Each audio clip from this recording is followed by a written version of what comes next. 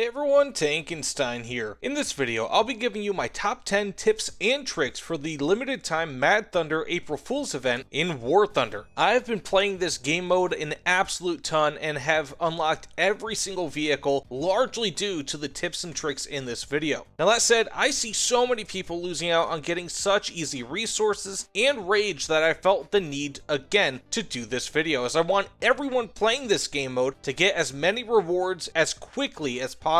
Plus, after I give you my tips and tricks, I will give a brief description of each vehicle and their associated modifications so you can know what they're like before deciding to purchase them. But with all that said, let's get into the video. For tip number 1, when first starting, use the Echidna, but immediately switch to the strong/powerful boar for the first vehicle that you use in a match once you have those unlocked. The reason is that those versions of the boar have a top-mounted RPG that largely one-shot kills enemies, and thus it can act both as an interceptor and loot gatherer, being that it has 50 cargo capacity. I always start my matches with a strong boar, and most of the time I get at least 1 or 2 kills and a successful evac with full resources. And again, it is hugely because of that top-mounted RPG that has a full 360 degrees of turret traverse, which is far better than the stock boar. Second, invest in loot scanners for your most used vehicles. I personally have loot scanners equipped on my boar and Echidna, as well as now my mule, as it helps a ton in saving time to gather resources, likely at least 1 or 2 minutes per match, which is quite a bit of time. Because of this, you can more quickly pinpoint loot and also better determine if it's the type of loot that will benefit you or not. Again, saving you time, which means more evacs and of course more resources per match. For tip 3, figure out a path that you like in the map and perfect it. For example, if starting on the left side of the map, I always spawn at the bottom base when playing in team battles, so I can cut through the left side of the map while gathering loot in order to successfully evac at the top. This route offers a lot of cover and is thus a very safe route for me. Doing this, along with equipping a loot scanner, has made it so that I typically have 3+ successful evacs per match, whereas before I might only have 1 or 2. Doing this also gives you the advantage of knowledge of terrain, which means that again, you can more easily hide because you know exactly where everything is, and also more easily target enemies. For tip number 4, if the area that you're in is empty, go around and check to see if destroyed vehicles have had their loot stolen. If not only can you take the loot if you have space for it on your vehicle, but there's a good chance that you can get yourself a free rage token as well. There are plenty of people that are unaware that each kill actually gives 2 rage tokens at a minimum, one from destroying the enemy and the other one from going up to their destroyed vehicle in order to collect more. Sometimes you can even get several rage tokens that you can loot directly from their body. In each match, I typically get a few rage tokens from simply checking destroyed vehicles because no one else did. Again, do that when no one else is around so you're not being shot to death while you're collecting loot and rage. For number 5, if you have full rage, which you should be able to see on the top of your screen because it has a lit up icon that is in red, you should quickly fill up your resources if you have not done so already and evac. Once you have full rage, which again is 5 rage, you will be visible on the minimap to enemies, which means that they can easily track you down to steal your rage and resources. Additionally, when you have 5 rage, you can collect no more, which means that all additional kills and looting will yield no more rage.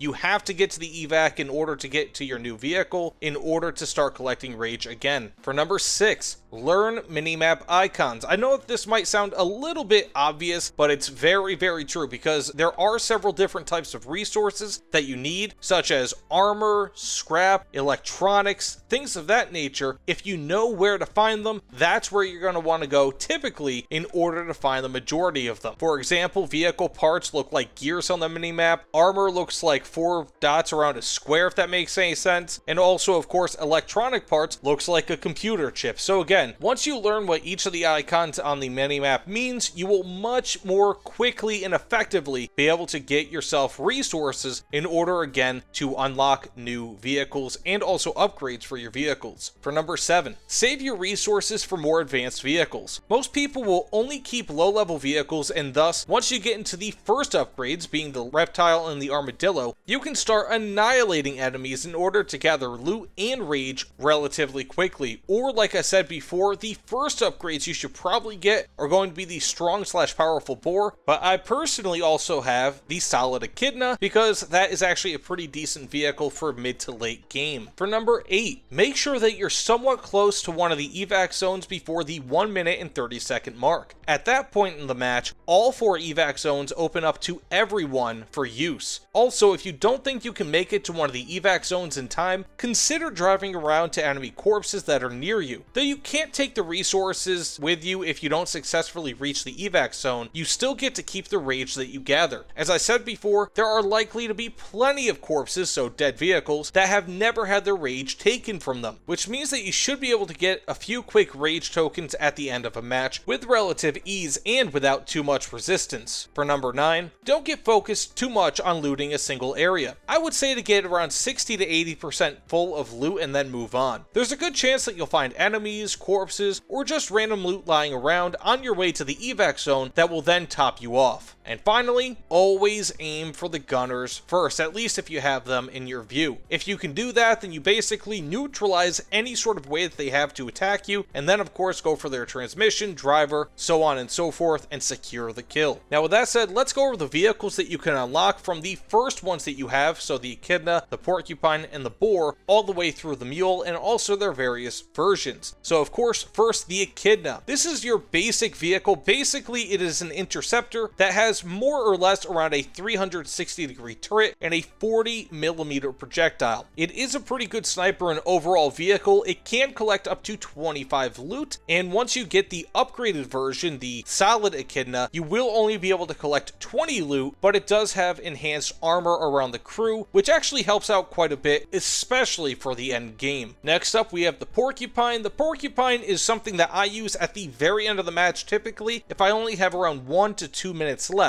The reason being is that, aside from the mule, this is the fastest vehicle you can get in this game mode, and is thus excellent for, again, going to those corpses that you can get extra rage from, or if you can, just gathering up a few resources and then quickly hitting the evac zone before the end of the match. This also has the solid version, which is just going to be an up armored version with 20% less resource capability, but of course you also have the strong and the powerful versions. The strong version is basically an unarmored porcupine, but with flamethrowers at the front, and the powerful version is basically the armored with flamethrowers at the front, and of course it keeps its standard 20mm cannon on the back. Personally, I don't really think that it's worth it to upgrade, simply because the main thing with this vehicle is going to be speed, and quite honestly, those flamethrowers suck. Next up, we have the boar. This is going to be one of 2 loot carriers that you can get in this game mode. This can carry up to 50 loot, and of course as the standard boar, you have the solid boar, which is the up armored version, and also the strong and powerful boars, which are basically an upgunned and then an upgunned and up armored version. Again, the up armored version sacrifice 20% when it comes to your loot carrying capability. Some people may say that losing that additional carrying capacity is worth it, but in my opinion, I would just go with the strong boar whenever you can, because again, it has that amazingly powerful top-mounted RPG, which is just fantastic and largely one-shots enemies. Aside from that, of course, it also has a 50 cal on the side of the vehicle, as well as a 23mm AA cannon on the back, which is fantastic. A dual mount, no less, so it is very, very powerful, and can also, of course, move very, very quickly. Next up, we have the reptile. This is basically going to be a very quick vehicle, an interceptor with a 30mm cannon on the back, and it, of course, also has the solid, strong, and powerful modifications as well. Solid being an up armor version that gets 20% less resource gathering, which means that it can carry 20 instead of the regular 25. The strong version, which gets Hydra rocket launchers on the back, and of course the powerful version, which has the 30mm cannon, Hydra rocket launchers, and the up armored version. This is a pretty quick vehicle. I really like it, despite the fact that it has a fast firing 30mm cannon. It is actually pretty useful, at least in short bursts, as a sniper, and is one of my favorite offensive vehicles in this game mode. Next up, we have the Armadillo. It's very similar, at least insofar as its armament is concerned, to the Reptile, but it's a totally different sort of take on the same vehicle. So this is a much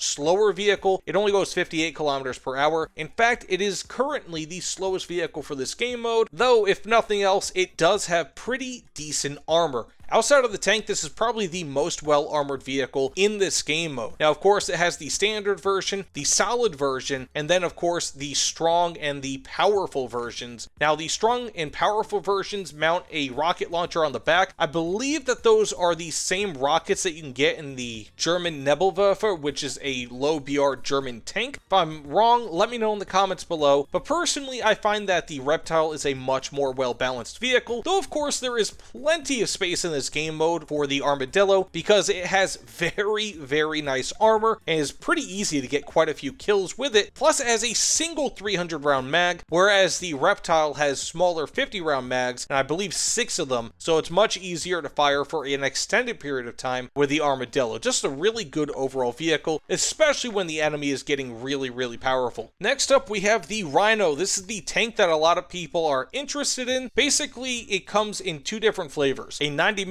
flavor, and if I'm not mistaken, a 105mm flavor. The 90mm is the standard version. This is a fully stabilized vehicle, which is great, and it is a solid shot. So it's not incredibly powerful, but it is a pretty chunky round and will still cause a lot of damage. It's also fairly well armored, and again, you have it very much like the other vehicles, where you have the standard, the solid, the strong, and the powerful. And it goes in the same way, where the standard just being the standard 90mm and also the not up armored version, if that makes any sense, whereas the solid is the up armored version, but it keeps the 90mm cannon. And then of course you have the powerful and strong, which the strong has the unup armored, but it has the larger cannon that also has HE filler in it, so it is a much more effective projectile. And then of course you also have the powerful, which is the up armored, plus again it has the bigger, more powerful cannon. Again, all of these are going to be fully stabilized, which is fantastic. The Rhino is actually surprisingly quick, one of the quicker vehicles in this game mode, and is also pretty decently armored. Not by any means is it going to be invincible, but it is pretty decent, especially versus weaker vehicles like the Porcupine. And then finally, of course, you have the Mule. This is the last vehicle that you can get in this game mode, at least as of current, and this has a 100 loot capacity, which is absolutely crazy. Much like every other vehicle on this list, besides the first yet with the Echidna, the Porcupine, and the Boar, they all cost 1 rage in order to spawn into, which kind of sucks. Mule included, you cannot spawn this at the beginning of the match. This is the fastest vehicle in this game mode. It is also the largest, and also it comes with only 2 crew members and a 50 cal up front with a 7.62 turret on the back. So not very impressive at all offensively, but this thing is incredibly quick and also carries 2 times the amount of loot as any other vehicle in this game mode. So very